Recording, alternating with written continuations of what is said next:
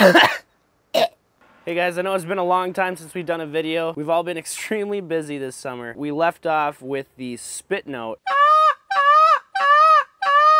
So that is the beginning of what I want to talk to you guys about today, and it's the quick spit or the spit cluck. I've heard some people even call it the buzz cluck.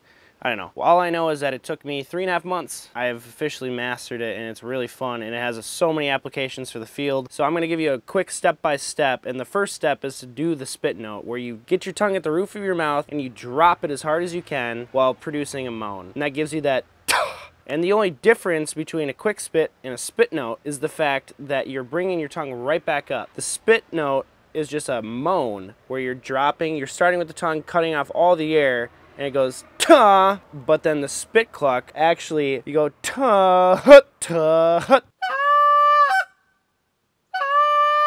I'm going to show you into the back of the call what it sounds like. So here's the normal spit note. It's not a very good representation as to how much pressure I'm building up behind my tongue, but for the spit cluck in the back of the call, it's going to sound like this. So slowing it down, it's the first note, and I'm bringing my tongue down, and then on the way back up, it's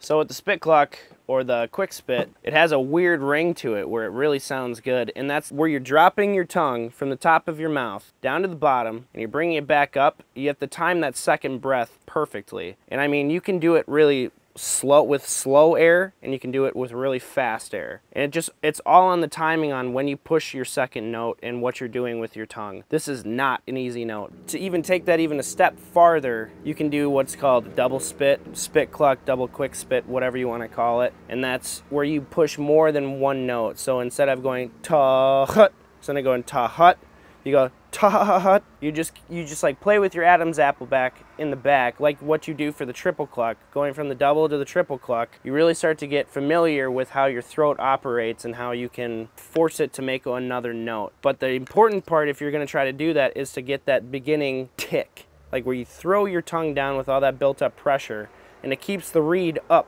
in that position to where it makes the cluck part of the spit. Thanks for watching. Be sure to subscribe to us on YouTube and like our pages on Instagram and Facebook.